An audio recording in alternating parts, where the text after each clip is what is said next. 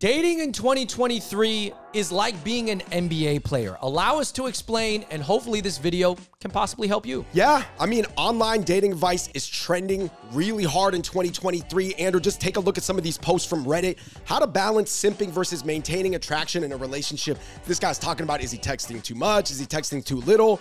This other guy said, I'm depressed after trying everything to looks max. Being an Asian male is a huge handicap, even after trying everything to improve my physical appearance. Yeah, so we want to point out the huge flaw in asking the internet for dating advice and why it is very similar to asking for basketball skill advice on the internet.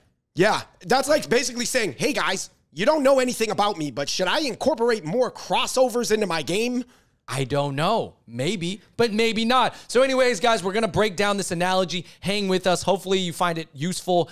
Please hit that like button and check out other episodes of the Hot Pop Boys. But one thing that doesn't need much explanation is Smala Sauce. Check it out on our Instagram at Smala Sauce. There's a lot of great content. A lot of great foodies and chefs have tried it. They love it. You can still order it now. Why do you think so many people go to Reddit for dating advice? Is it because they might not have anybody knowledgeable in their circle who's willing to analyze their situation and give them a man-to-man talk, right? Sometimes it is hard to find someone that you can ask personal questions about. I think you do have to be very vulnerable when you're asking dating advice. Sometimes you're sharing your flaws. Sometimes you're sharing your inner fears. And it's a lot easier to type it out on the internet for anonymous people to rate and give you advice on than it is to me ask you personally and sit you down and be like, hey, David, I really need some dating advice. And this is going to be very scary. I'm going to be very vulnerable right now. But I'm going to tell you why it's not that effective because, you know what I mean? Like, because oftentimes people leave out a lot of baseline information, because the internet doesn't know who you are. That's the biggest part, guys. The internet does not know what you look like. How tall are you? How good looking are you? What's your physique like? They don't know where you live. They don't know the environment, the city demographics. They don't know if you have money or a good job. Do you have any money, any means, income at all? What's your living situation? Right, because that impacts a lot of flexibility. Are you weird, awkward, or mentally unstable? Are you neurodivergent? The internet doesn't know you.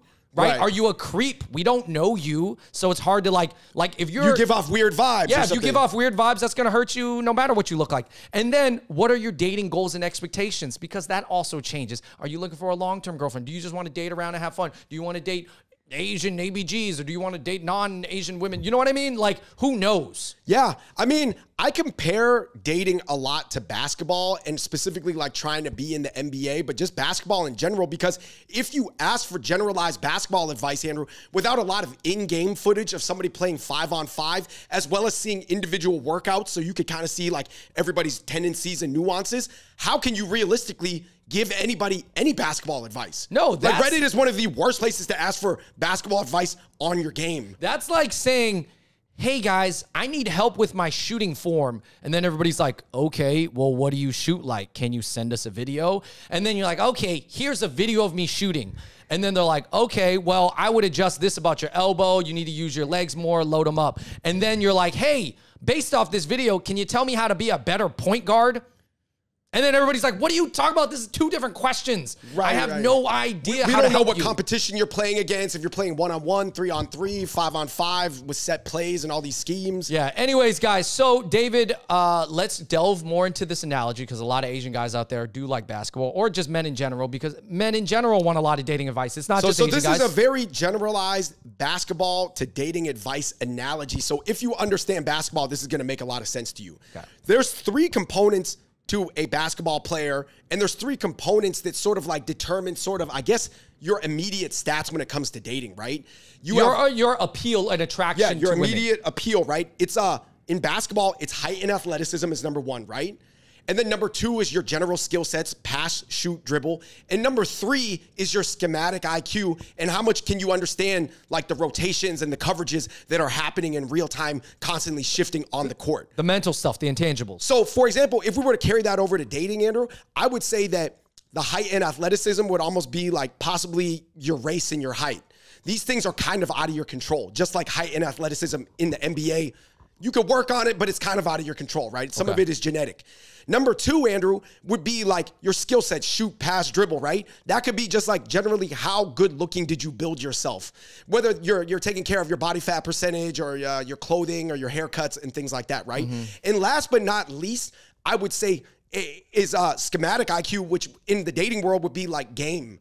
That would be what that one guy was referring to on Reddit, where he's like, yo, am I texting too many times? If she texts me 3 times, do I need to text her 2 times to build the desire for my texts or to keep myself in small availability? Right. Like that's like an IQ read. No, that's like saying, hey guys, my basketball IQ is really high. Can I make it to the NBA? And then someone's like, well, what's your other statistics? Right. Literally. Can you shoot, pass, dribble? How tall are you? What's your durability like? Have you strengthened your joints? There's a lot that goes into it. Are you injury prone? So here's the thing. One thing that I notice a lot of people look at, Andrew, is they look at their tall, good-looking friend that might be like White or Hoppa or something like that, right? And they're like, man, they're not funny, but they like always have a cute girlfriend. Okay. You have to understand, there's certain guys in your friend group that are just naturally, genetically very tall, good looking. Maybe they're Hoppa, they're half white, so they have a lot of appeal to a lot of different women. Andrew, these guys, he doesn't have to have a lot of game or skills to still be in the NBA. Like, your friend might be like a JaVale McGee, a DeAndre Jordan, Jackson Hayes, Shaedon Sharpe, Jericho Sims. These guys are in the NBA for the most part. I'm not saying they can't play at all because they had to beat out some other guys, but like, these guys are mostly in the NBA because they're 7 foot and can jump out of the gym. Right. And they will, would you agree with me, Andrew? These guys, they might not ever be all-stars, but they will always have a job in the NBA. Or they will always have a job playing basketball. Even if they fall out of the NBA, some overseas team will pick them up. So they will be able to get opportunities. It does not mean they're all-stars, and it doesn't mean that it's easy to become an all-star, but they will have opportunities. Right, but the skills are not there to ever become an all-star. Right. Unlike this next group of guys, Andrew, these guys, they give you 40, 50 points a game. They're always in the talk of like first-team All-NBA, Andrew. We're talking about guys like Paolo Banchero, Zion, Giannis, Kawhi, LeBron. These guys have incredible body and height, but they're also incredibly skilled and I would say at least above average IQ. Obviously, when you're talking about a LeBron or somebody, his IQ is like 10 out of 10. Right. I mean, these guys are generally to be all-stars, right? Shai Gilgeous-Alexander, like these guys are long, can shoot, can dribble, can play defense, they almost make have the like right reads. Every advantage and they're good at everything. But here's the truth, Andrew. Most guys, we are, especially, let's just say this, let's be real, Andrew, a high bulk distribution of Asian guys. I'll put myself in this category for sure. Yep. Andrew, we're going to be short and not that athletic, but possibly keep our job in the NBA and potentially even have a good NBA career. I mean, it's going to be hard to have a dominant NBA career at all, but to be honest, we can still be in the NBA if we're highly skilled. We're talking about Chris Paul, he's 6 foot tall, Peyton Pritchard, 6 foot tall, Fred VanVleet. These guys, when you immediately look at them, you're like, there's no way this guy should be getting 30, 40, 50 in a game, right? But they figured it out because they're such beasts at everything else. Right. Even though their initial height and athleticism, AKA their raw looks, is not there. Yeah. I mean, Earl Boykins was in the NBA. He was 5'5". Right. Nate Robinson, supremely athletic. He was 5'8". Yeah. Like, I feel like I would be like TJ McConnell. You know, I'm not having a dominant career at all, but like, a team will take you. I'm using my IQ, man. I'm in there. Okay. Yeah. I mean, for sure. And I think however you slice up those attributes, basically, if you look at dating that way, then you kind of know what you need to work on. Right. And it's never to say you don't have a chance because there's 6-footers in the league. There's 5'8" guys. They're usually pretty quick, but they don't have to jump out of the gym. There's some 6 foot. Peyton Pritchard's like a 6'1" white guy. 6'1" white guy. He's not that athletic. And he's a good player, though. Yes. And Fred VanVleet was an all-star. He won a championship on the Toronto Raptors. Max contract. JJ Barea married Miss some hot, beautiful woman, whatever. And then he's only 5'9". He's a champion. So I'm saying Jose Alvarado, 5'11". There are still short guys in the league. But yes, for them to have long success over multiple years, they have to be highly skilled and understand the game. And this is where understanding dating and understanding yourself and understanding your goals, understanding what you have to offer women and offer the other person comes into play. Yeah, for example, this next post, Andrew, where the guy was like, man, I'm so depressed after trying to looks max. I'm still not getting any women. This guy was like about 5'11". Here's a photo of him. But this guy, I would compare him in the NBA to like a Stanley Johnson, where it's like, yeah, on paper, Stanley Johnson was like, man, he can match up with LeBron. He looks like LeBron when he stands next to LeBron. But all the other skill sets and possibly some neurotypical, neurodivergent, sort of like possibly not all there mentally, there's guys with above average bodies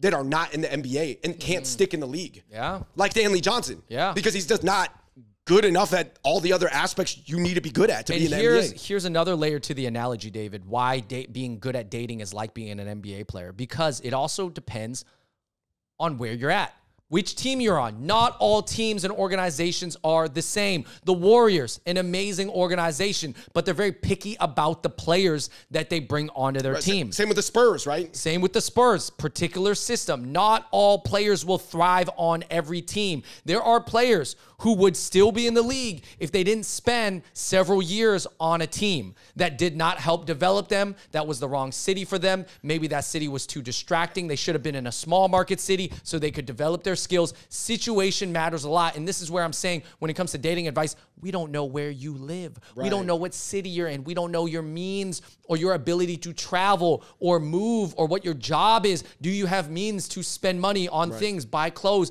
get haircuts, take dates out? We don't know. But lucky enough, Andrew, we're not NBA players where we have to be traded to a more favorable city.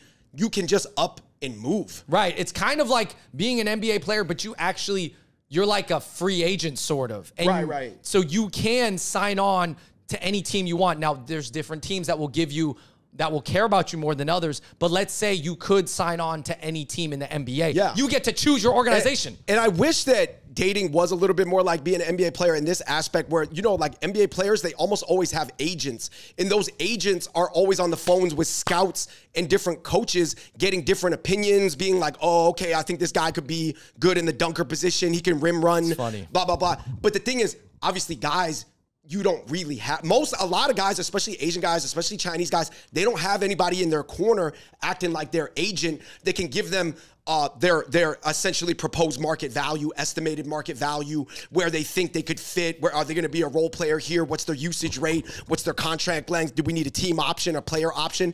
Those are real details. You can like transfer them over to dating. Like, oh my goodness, am I chasing, like, I'm not an ABB, but I love ABG women.